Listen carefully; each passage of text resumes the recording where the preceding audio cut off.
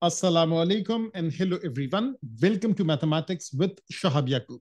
Now, in this particular video, let me solve February-March 2025 variance 62 paper. So let's get started. Question number 1. It says the random variables x and y have independent distribution, normal distribution, mean variance for x and y respectively. Find the probability x minus y is less than 15. Let's introduce a new variable, which is x minus y. We will subtract the mean. So 44 minus 30, that comes out to be 14. And then we will add up the variances. 16 plus 9 is 25. Once we have achieved this, we will just proceed as before. So the square root of variance goes down. And this thing over here, that is mu. So therefore, z is what? Z is x minus mu over sigma. So this is a question of linear combination. We get this value as 0.2. Go to the table, read of the table. When z is 0.2, find the corresponding p-value, which is 0.579, and that is the answer. Pretty basic question. Question number 2. Now it says a researcher records the time t seconds taken by adult to complete a questionnaire. The results for a random sample of 60, so let me highlight it. 60 adults who completed this questionnaire is summarized as follows. You have n, you have sigma t, you have sigma t square. Find an unbiased estimate of population mean and show that the unbiased estimate of population variance is this much. So this is unbiased estimate of population mean. This is unbiased estimate of population variance. We know that unbiased estimate of population mean is the same thing as sample mean, and we get this answer. Unbiased estimate of population variance, it's n over n minus 1 sample variance, and this is the answer. So that is also pretty basic. Now, over here, hypothesis. What does it say? It says in the past, the population mean time was 62.4 seconds. So use that as mu. Test at the 2% significance level. So use the z value 2.054. Whether the population mean time for this year is less than 62.4 seconds. So that is the alternative hypothesis. That is lesser. And do we have a sample value? Yes, the sample value is the sample mean, which was given right over here from the previous part. Naturally, both parts are linked. Now it's a sampling question. So therefore, x bar minus mu sigma square over n under root, we find the calculated z value. So z value calculated is negative 2.242. Does this value lies inside critical region? Yes, it does, because the boundary starts with 2.0 and it lies inside critical region. So therefore, reject H0, except H1. Right in the context of the question, there is sufficient evidence at 2% significance level that the population mean time has decreased. That is it. Question number 3. The random variable x has a Poisson distribution. Find the probability x is greater than or equal to 3. So greater than or equal to 3, always a good idea to draw a number line. This is 0, 1, 2, 3. Greater than or equal to 3 all the way till infinity. Subtract probability of 0, 1, and 2. So that is probability of 0, 1, and 2. Subtract it from 1, you get this answer. Find the probability sum of 3 independent values of x is between such and such. So this is a concept of linear combination of Poisson variable. When we are talking about 3 independent values, all the 3 means are added. So basically, this is 3 times 1.5, it's 4.5. We know that expectation of x is the same thing as lambda, so is variance of x. Maybe we will be using this knowledge in one of the parts. So now over here, we calculate the probability using Poisson between 3 and 5. This is for 3, this is for 4, this is for 5, and that is the answer. Now over here, yes, we are going to use that knowledge. Now it says the sum of a large number of n of values of x is denoted by t. Use a suitable approximation. It's already Poisson. So the only suitable thing is normal approximation to Poisson. We know that expectation of x is lambda, so is variance of x. And we should know that lambda should be greater than 15 for this to happen. Over here, since it says a large number, so therefore I'm using this thing. Correct to three significant figure, we have to use this inequality and get this answer, find the value of n. So T follows a Poisson distribution 1.5 n because n is multiplied with 1.5 just the same way n was multiplied with 3 over here.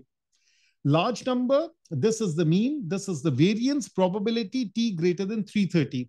Now, the first tricky part is that do not forget continuity correction.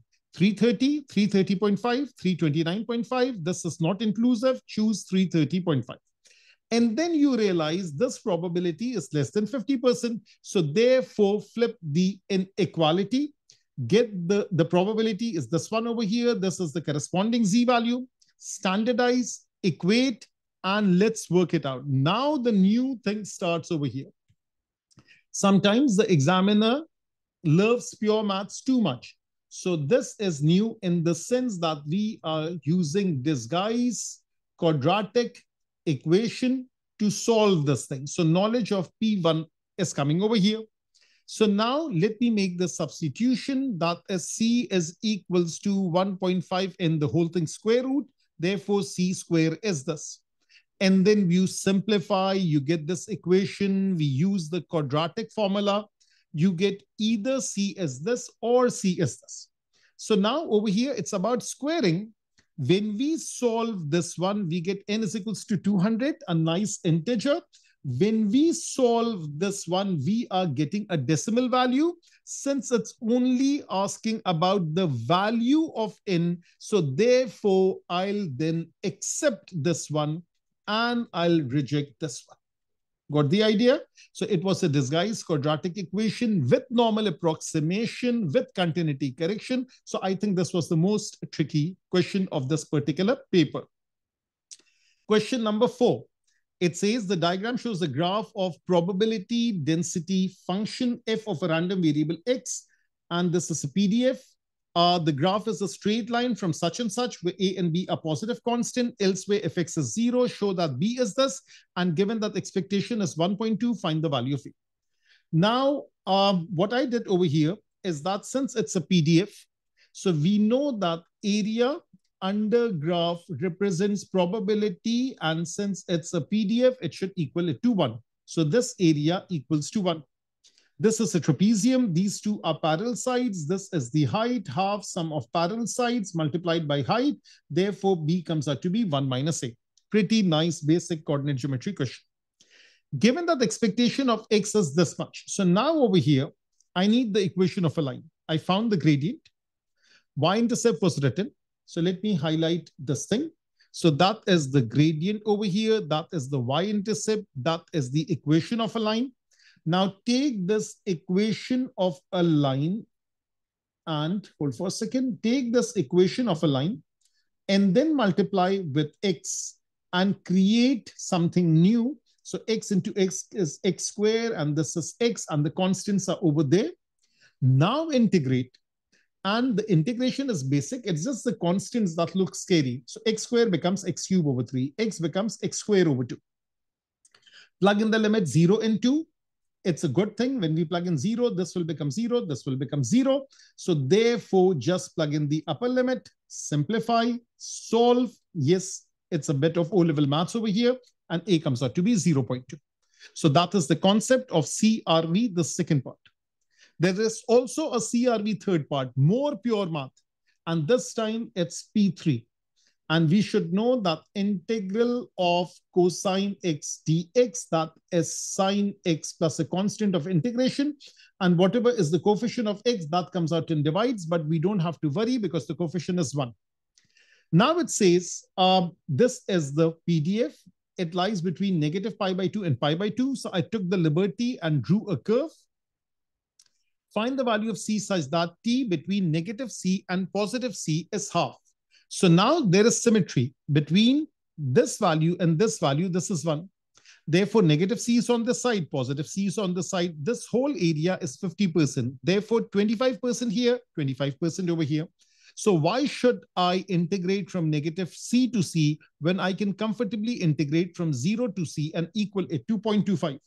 So therefore, 0 till c cosine t dt equals to 1/4. Integral of cosine is positive sign. These are the limits. Take half on the other side. So that is how this is happening. That's this 2 goes over here. This 4 is over here. It simplifies. So 2/4 is half. Sine c is half. We are looking for an angle between 0 and pi by 2. And the beautiful angle is pi by 6. So therefore, the value of c is pi by 6. This thing is done. Question number 5. It says, Amir believes that 20% of his students at college are left-handed. That's his belief. His friend believes that the true proportion is less. Amir plans to use binomial to test the null hypothesis against the alternative. It's a lower tail test. He decides to choose 35 students at random. That's the number of trials. If 3 or fewer of these students are left-handed, Amir will reject his belief, find the significance level of the test. So this is binomial. This is number of trial. This is probability of success, H0, H1. This thing over here, if 3 or fewer are left-handed, Amir will reject his belief. This is Amir's belief. That is H0. And this is his friend's belief. So if Amir rejects his belief, he will accept friend belief. So this is a reject, H0. That is the critical region or the rejection region. So significance level is the probability of significance level, is the probability of the critical region. That's also type 1 error. That is what they have asked on the next page. So that's the probability of critical region. Let me plug in the values. What's the probability of success? 0.2. Let me write 0.2 all over here. Let me show you the working in detail. This is 0.8, this is 0.8, this is 0.8, this is 0.8, and the powers. So this is 0, 1, 2, and 3. This is 35, 34, 33, 32. Already done the calculation. That is the answer. That is the true significance level. True significance level, we write this thing in percentage. Probability, we have a habit of writing in decimals. Probability of type 1 error is the same thing as probability of significance level. Now it says it is now given that the true value of P is this much. Find the probability of type 2. What is the definition of type 2? The definition of type 2 is accept H0 when H0 is false. When H0 is false, H1 is true. Therefore, they have given us a new value of probability of success, which is 0.05. And it's the acceptance region. So therefore, it should be pointing in the other direction. Critical region, rejection region was X less than or equal to 3. Acceptance region is X greater than or equal to 4.